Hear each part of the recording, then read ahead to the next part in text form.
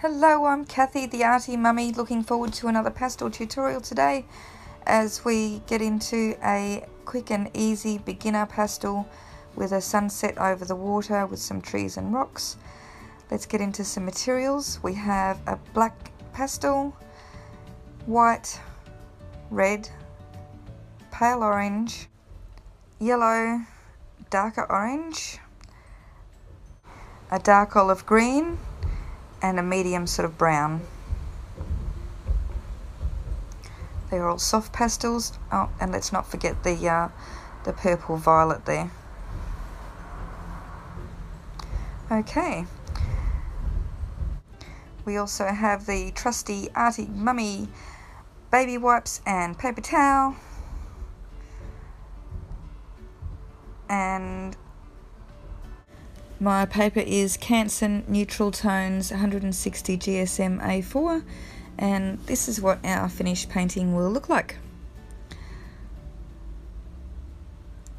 Let's get started.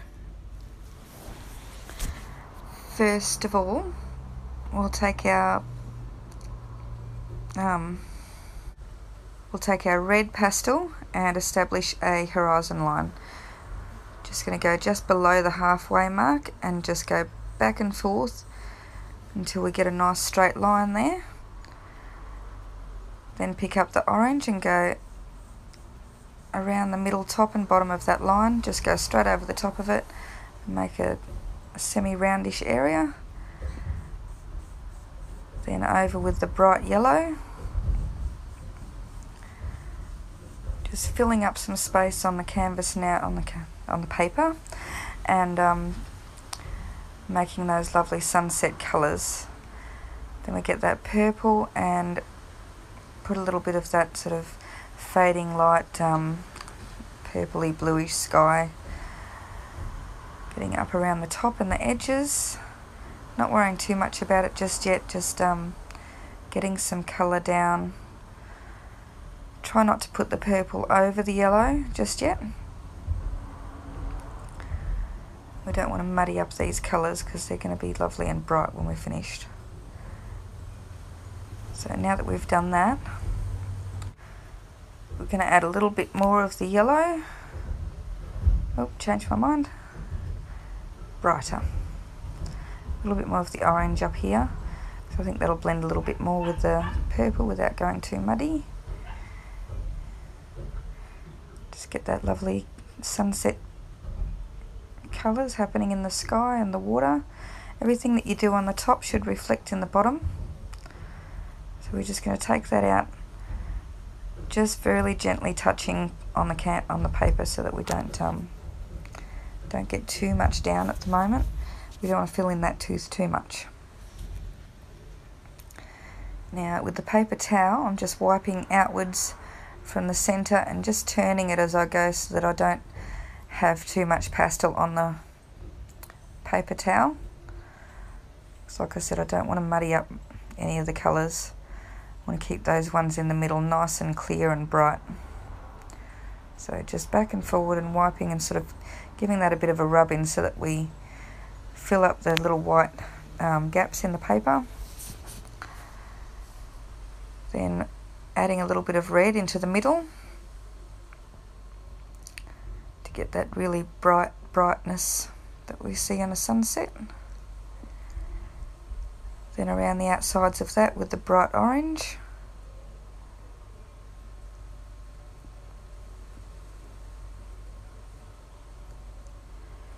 Then the yellow.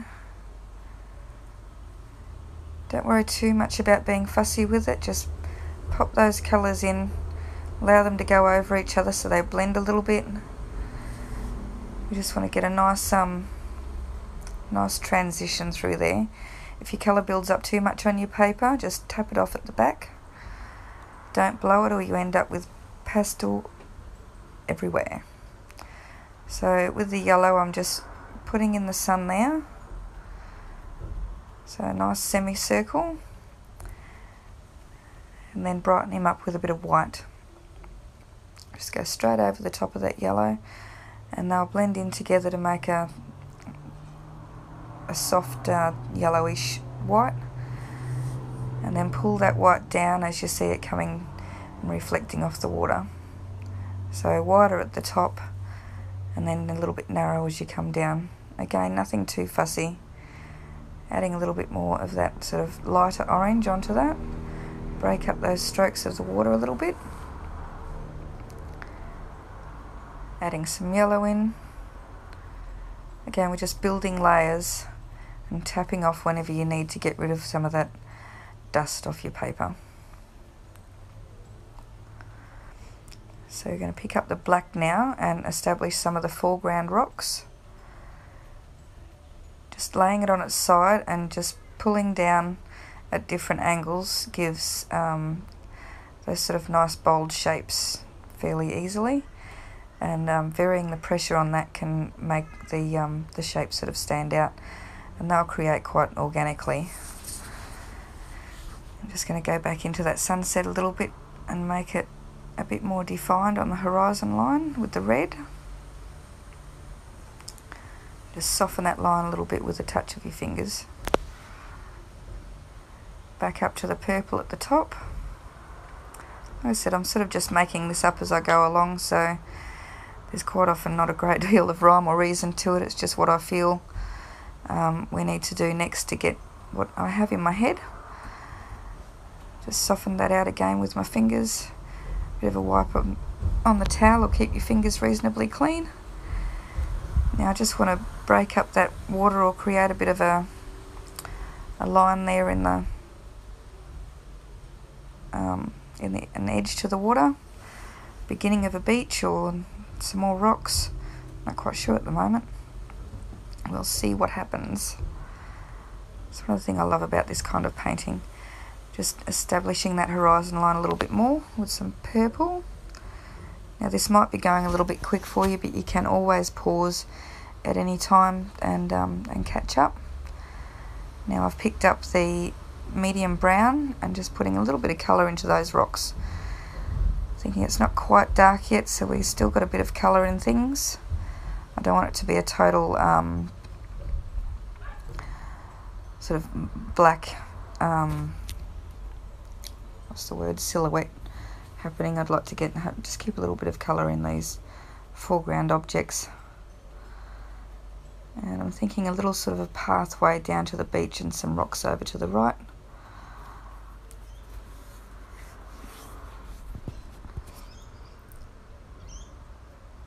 Adding a little bit of purple in there because that makes interesting shade colours, shadow colours. And it also helps tie together in with the top half of the painting, make it balance a bit better. And adding a little bit of the yellow orange to the top edge of the rocks to show some light on there for reflecting from the sun. Gives that a little bit of a clean after it's been on the black before you touch it onto your water or your sunset. Otherwise you're going to transfer that black colour over and muddy it up. So we don't want that to happen, so always give it a little bit of a wipe and be careful of what you have picked up on your pastels before you touch them on a light area. Just brightening up that sun a little bit again with the white, making sure it's a nice round shape, and brighten up that reflection on the water and bring some of that light again into the tops of the rocks. And highlighting that little pathway, pop a little bit of colour into it and some yellow and some brown. Back onto the rocks with more strokes of brown.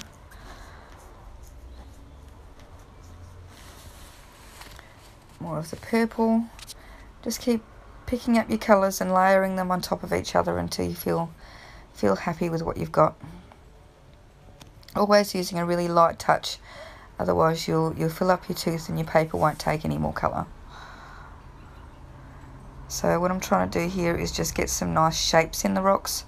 So it's good to make sort of squarish shapes and bold shadows to signify rocks. It gives them a real solidity rather than everything being sort of rounded.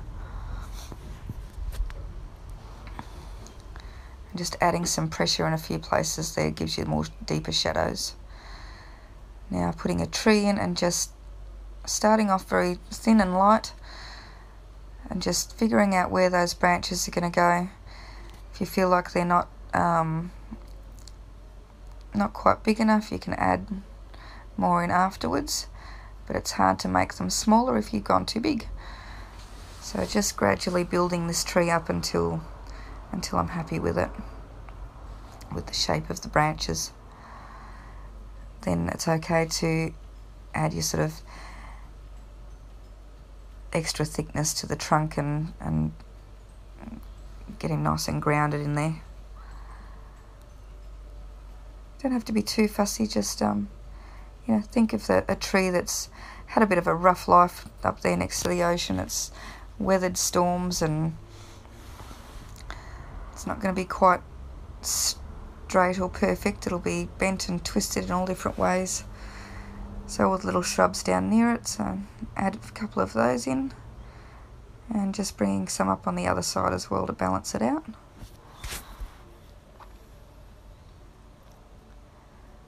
And a little one here down by the path.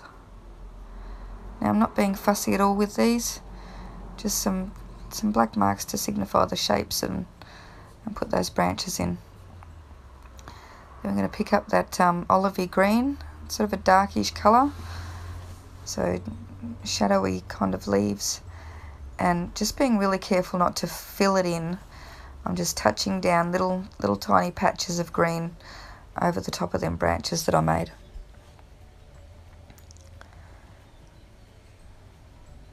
It's easy to overdo this bit, so just a little bit at a time, and then have a look at what you've got, and you can always add more. But at this stage it's quite hard to take them out if you put too much. And then just go a little bit over each of the leaves and branches and just build it up until you're happy.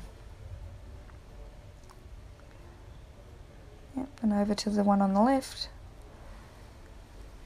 And then I've got my yellow, and I'm just adding a little bit of highlight onto some of those leaves. The sunlight still catching them up there. Not doing it on all of the leaves, just a few of them. Catch this little fella down here that I missed.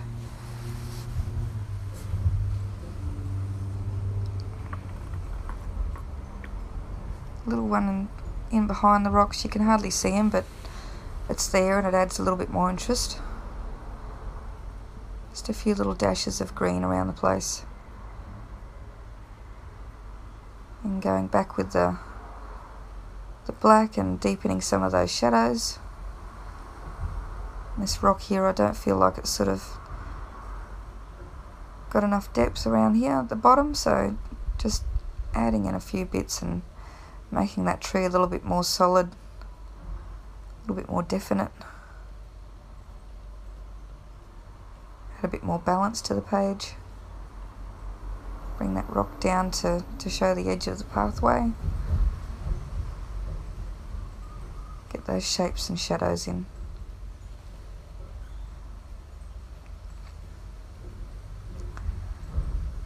Now back with the white, I just want to brighten that sun up and tidy it up a little bit.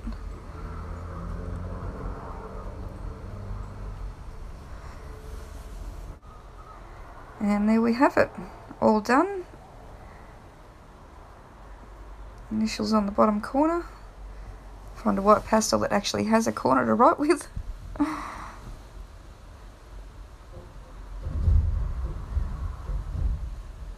And one very quick, easy pastel painting. It's one of the things I love about pastel. They're so instant gratification. You can really quickly get something quite pretty.